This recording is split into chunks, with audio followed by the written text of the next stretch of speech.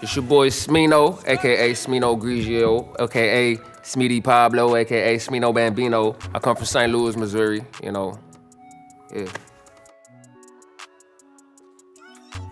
My mama fed 5 kids off nigga rice and gravy. That's the name of the song I just sang, bro. Like, that's really literally what it is. The whole song's inspiration pretty much was just like, you know, that's what made me. Rice and gravy, days you can't eat, shit was crazy. Mama baby, you know what I'm saying? Only son in the house, she had to blame me.